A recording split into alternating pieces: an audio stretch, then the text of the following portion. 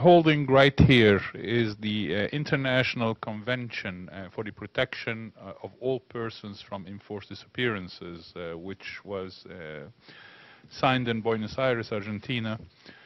And up to date, there is over 94 countries are members to it, and there is more. And also referring to the General Assembly Resolution 47/133 of 1992.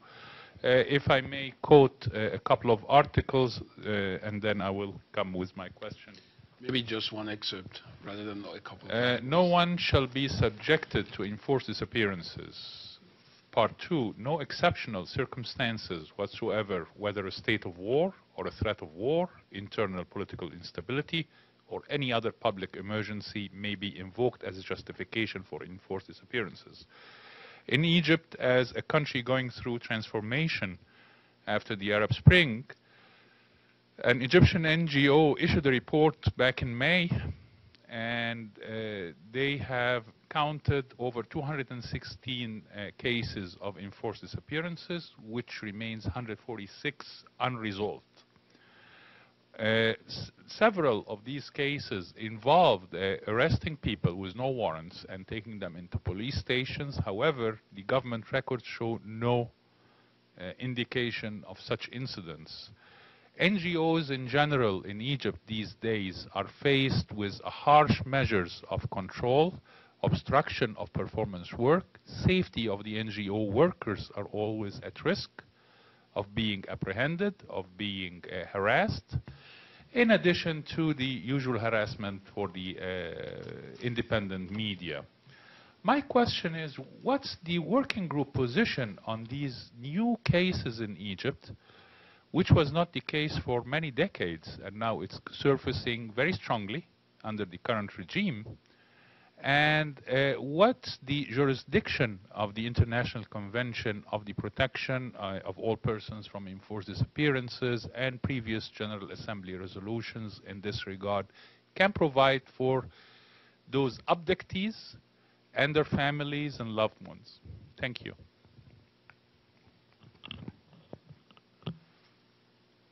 Thank you, Mr. Fahir, for your Fathir, for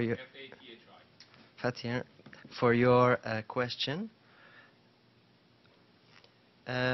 With regards to new cases, as I mentioned to your colleague, unfortunately, I cannot comment on specific cases because of their confidential nature, but as you can see from our annual report, we receive a great number of cases from Egypt, and it's a very contemporary problem. We're receiving current claims with frequency as it appears in our annual report. With regards to the jurisdiction of our working group, we do not limit ourselves to countries that have ratified the convention you just referred to. I'd have to verify if Egypt has ratified the convention. I don't think so. But our working group's competence does not depend on the convention. It is a broader competence which is based on General Assembly resolutions, including the 1992 declaration which we both referred to earlier. But the obligations contained in these instruments constitute norms of customary international law and are binding on all states regardless of the ratification of certain treaties. Actually, if you look at the Rome Statute regarding ICC, you will see that enforced disappearances is included. If you look at the ICRC study with regards to rules of humanitarian law which constitute customary international law, you'll see that enforced disappearances as well are clearly prohibited under customary international law. So our working group does act upon this legal basis and is competent to receive claims with regards to all countries and to engage in other procedures. As I just mentioned to you, we do receive claims with regards to Egypt.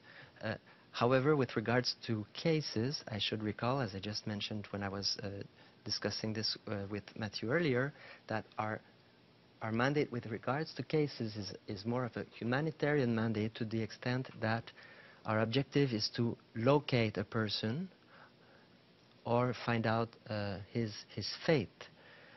It is not to attribute state responsibility, as other mechanisms within the UN will do, including the Committee on Enforced or Involuntary Disappearances, which is competent to look at cases regarding alleged violations of the Convention. Of course, this requires that the state has, one, ratified the Convention, which is not the case for Egypt, and has also recognized the Committee's competence to receive cases. The Committee, once those two conditions are fulfilled, can attribute state responsibility on allegations of violations of the treaty. Our competence is not to do so, it's more to locate a person. Now, we do have other mechanisms that we are able to use with regards to those situations.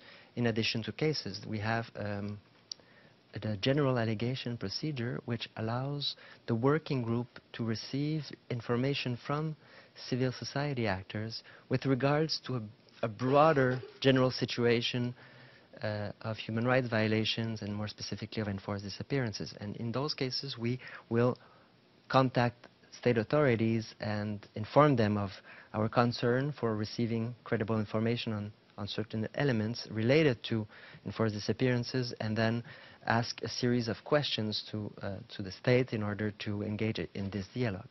So there's this general allegation, which we can use as a procedure for all states, not, as I mentioned, to only those who have ratified the convention. And then, of course, there are other broader mechanisms, like I was mentioning earlier, the country visit mechanism, which allows us to go at the invitation of a state in the country and speak with state officials directly and with civil society actors, and then follow up on the recommendations that we've made in this regard.